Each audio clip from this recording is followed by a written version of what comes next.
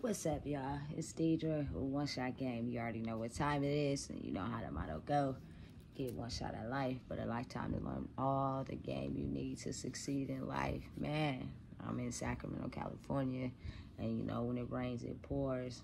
It's raining a lot where I'm at. But anyway, with that equation, the whole world is centered around the art of persuasion. As long as I can get you to believe this is who you need to be and this is who you are, I have conformed you to be what I want you to be for my benefit. At the end of the day, it is very few people that understand the magic in being truly who you want to be for yourself. Also can play different roles for different situations. So just because you're expecting a person to act a certain way with you does not mean they're going to act a certain way with somebody else. The art of persuasion is so easy and misguides a lot of people because a lot of people don't truly know who they are or feel comfortable enough to truly be who they want to be because they're trying to, please someone else or make someone else happy to be able to be the life of the party or have a crowd or whatever the case may be. When I think you spend time with yourself, the more you start to understand what you like and understand, and the art of persuasion becomes harder for someone to trick you out your spot. Now, this art of persuasion to trick you and have you following a certain thought process in the mind for everyone is easily done worldwide through the internet, through TV, through court proceedings, through the police, through celebrities. Like, imagery plays a very big, strong impact. Also verbal, depending on how you learn. A lot of people spend decades, centuries really trying to find out who they truly want to be. So it's easy to understand and conform to what you see and know. A lot of people live in the physical reality of what's in front of them, what they see, what they know, what they grew up in, and they tend to follow that same path. They don't tend to think that it's any way outside the box. So we're just going to not question anything, not get no knowledge about nothing, not, do research. So we're just going to believe anything that's told to us. And it's sad to say, but it's really easy when it comes to the internet. The only way you will really be able to understand and know what a person is doing in the background of their life is for them to be able to record every single second of their life. People put on the internet what they want to put on the internet. Now, there is a group of people that also understand that the internet is not real and it's real life in the internet, but it is a lot of people that live their daily lives of waking up, going to work, you feel me, feeding the kids, doing what they have to do on the internet, and then believe everything that the internet shows them. But the crazy part is you don't even look at your own life and understand that people don't even really know what's going on in your own life unless you tell them. So what makes you think that everything on the internet is real? It's another way to persuade the masses into believing whatever we want them to believe, as long as we put it on the main devices that they're using and they look at it every day, the more you start to believe it. So when I was growing up, it was cable and TV. We didn't really have these super cool iPhones until later on in my life.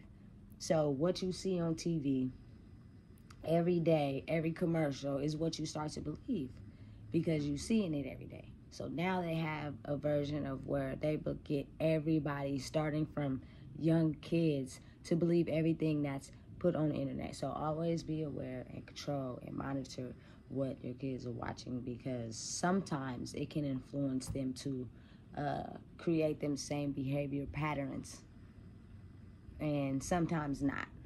So it's like, for me, a trajectory of all types of things. Like, you're never one solid person. You know what I'm saying? You can go out into the world and like something and not see it in your everyday life. It's just something that you like for yourself.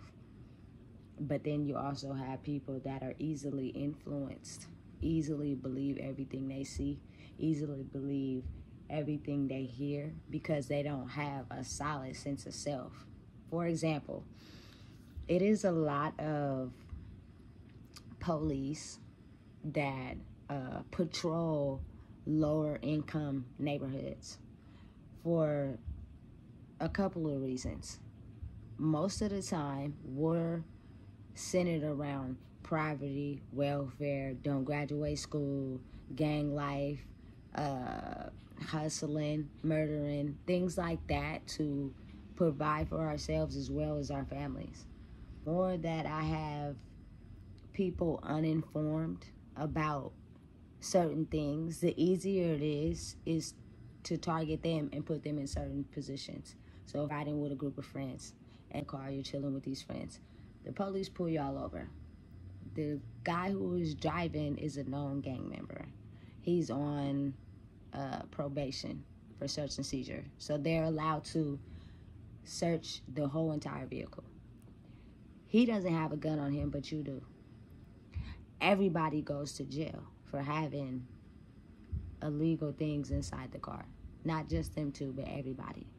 If you don't know that you are not a gang member and you do not have to allow to be searched, then you get in the car or they tell you some certain thing like, we're arresting everybody, putting y'all in handcuffs and everybody's going to jail. If you don't know certain things, they have the power to twist and turn the things that they know to get more people to go to jail to fit their quota of getting people arrested, to up their salary, up their pay, or look like the officer that's doing his job. This whole world is based on politics and what people believe to be true for themselves.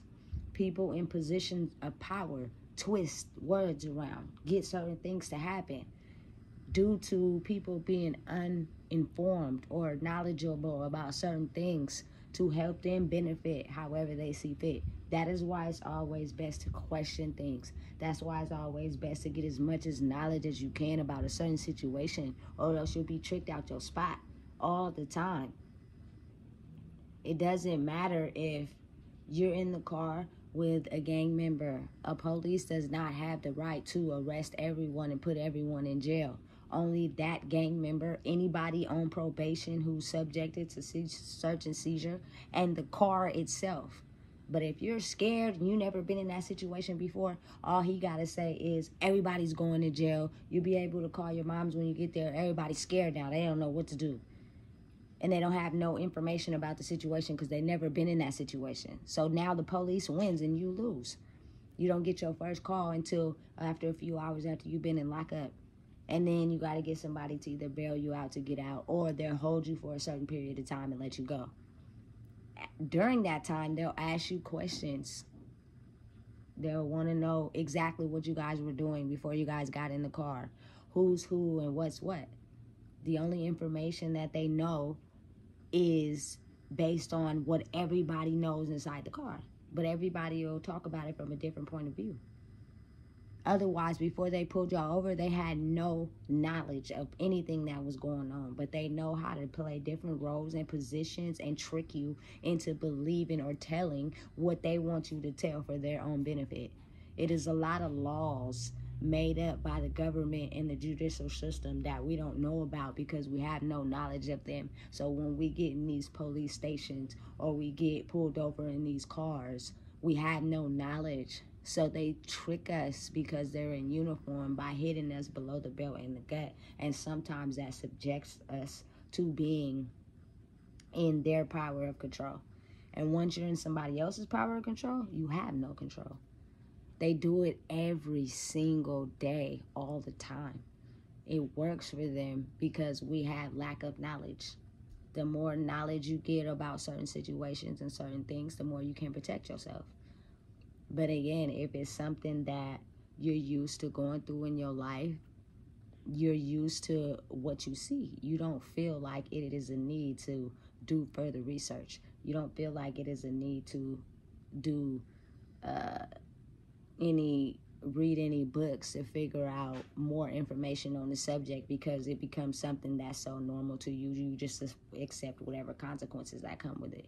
It's crazy. It's a crazy world out here, and everybody is playing the politic game.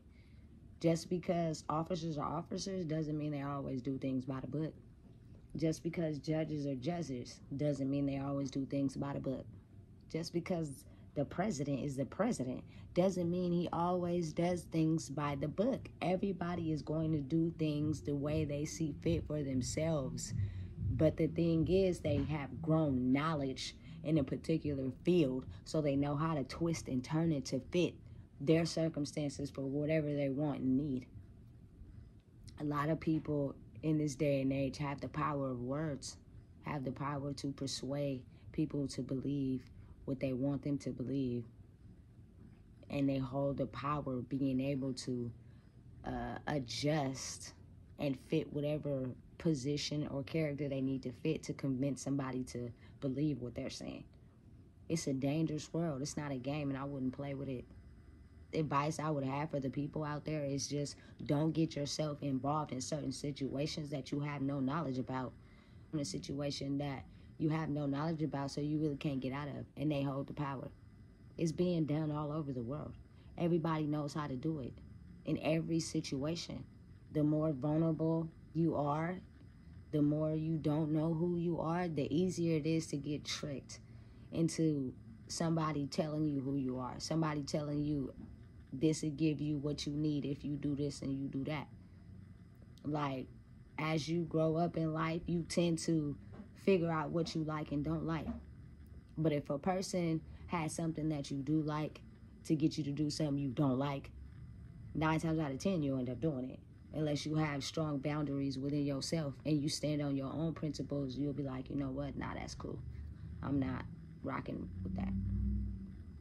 But if you're searching for the validation of other people to really figure out who you are, you'll conform and do things that people think you should be doing to be able to fit the image that they want to have for you in their head. When are we going to get tired of playing that game? When are we going to truly be ourselves and stand on what we like, what we know, and who we want to be? And that goes for everything and everybody. Everybody is an individual. Even if you were born a twin, you're still an individual with your own DNA. What you like and you're okay with what you like, don't let nobody out here in the outside world trick you out your spot. The world is supposed to be made of diversity. It is supposed to be people that like things that other people don't. It is supposed to be different variations of everybody in this world. That is how you get the knowledge that you need to be able to grow. Otherwise, you have everybody being the same, and you don't really step outside the box because that's what you see every day. You start to think that that's cool. You get what I'm saying? You get where I'm going? I don't understand how much more I could put it out there to y'all, but I see that a lot of people on New Year's actually were being very aware and very careful, and they weren't driving too under the influence. A lot of people stayed at home for New Year's. You know what I'm saying? So that all the police that were on patrol through the checkpoints, the less people they have to arrest and get, the less their power goes down. They don't like that, so guess what they do? They make alcohol hecka cheap that day, or they lower the risk of certain things so you can go out there and get what they want you to get, so therefore they could be put in position of power. I love to see that a lot of people didn't go out, they stayed home, which is great, because we have the ability to believe it's okay to drink and drive until you get pulled over. Now you're like, oh shit. It's real out here in these streets. When you become locked up in a cell, in a cage, with no voice, anything that is done and said on your name in these courtrooms or in walls and rooms that you can't hear, you have no control over. None whatsoever. And there are deals, there are things being done, there are things being said, there are opportunities and positions being offered that is going to benefit these people that are subjected to have your fate in their hands, and they're going to do whatever benefits them, because you're sitting behind a cell. You have no control over nothing. You're not even in the free world. A lot of people in my culture, and again, I'm not racist. I have a last standing grandparent who was white. But a lot of people from my culture are known to be in crime, are known to be in prostitution, are known to have mental health issues. And so a lot of times the police do not take these people serious versus Carly, who come from a rich family, and her family has billions and billions of dollars, and they're willing to pay to catch whoever that killed little Carly. Which case you think they're going to take more serious? The people that are known and subjected to crime and put themselves in situations that get killed every day, or little Carly over here where her parents got the money? Because I still got a family to feed, even though I'm the police. I'm going to tweak it and twerk it to fit my situation. It's politics. I don't care who you are. It's just in the positions that you play, you get more knowledge and understanding of that role, and you're able to twist it and turn it to fit your situation. We're all just people. We only believe what other people say until we have our own identity and try to search and figure out, is this really the truth or not? Let me think outside the box. Me as a person, am I going to believe what they're saying, or am I going to get some indication that that ain't cool? Let me do my research because something about that is off. Stand in your power. Stand in who you are. A lot of us have just conformed to what people want us to be because we're searching for the love inside ourselves and others, when really we need to be looking for it inside ourselves. Don't get tricked out just by being misinformed. Don't put yourself in risky situations that you have no knowledge about, because it is really easy to get tricked out your spot that way. Us as the people have the power of control. But if the people higher up know they have the power and control by us not really thinking when we're making certain judgment calls, ultimately they win. When you're locked up in a cell, you have no power, you have no control. You're under the control of somebody else. Therefore, everything said, spoke on, done under your name, you have no control over. You're just a number. Not even your first name, you're your last name. And everybody, family, friends, relationships, stand on who you are. Know who you are. A lot of people are very good at the art of persuasion, the art of believing who I want you to be and the labels I put on you so that you can be what I want you to be to fit what I need. The moment you don't fit what I need, I don't need you anymore. That's the real world. That's what's really going on. But a lot of us don't even know who we are. So we believe everything we see and hear until at some point the light clicks on and we realize, this is not what I want. This is not something I stand for. What can I do to change this? It's Deidre with One Shot Game, man. And if you don't know, I just told you. Get informed. Do your research. Get up on your knowledge. Stand on who you are. Don't be subjected to do things that you know you ain't cool with. Don't lower your morals. Don't lower your values for someone else. Because at some point you're going to die. And when you die, do you want to stand for something? Or you want to be one of those people that fell for anything? Make sure you like, comment, and subscribe, man. This is Deidre with One Shot Game.